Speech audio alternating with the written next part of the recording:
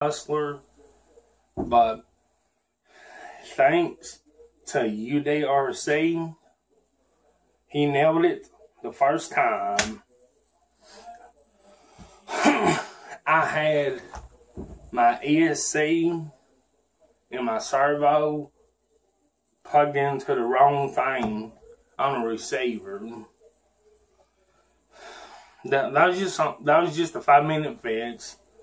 Got it fixed, and he did say my mesh was too tight. Well, it was, so I said it's still got a little wind to it, but it's better than it's better now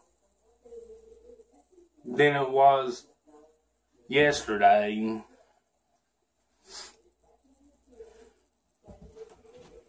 It is really hot outside right now, and I was just out there running my battery dead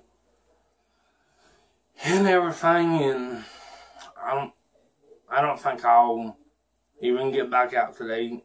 It's too freaking hot out there. But a big shout out to UDRC and all the other people that has commented on my post about my rustler. I really do appreciate you all for helping me with this. You all are the best. Make sure to subscribe, like, comment, dislike, or whatever you want to do. As always, don't forget to turn the notification bell on for updates when I upload videos on YouTube, so you all can be the first to watch my video. Thanks for watching, and I'll see you soon on the next video. Bye, everybody.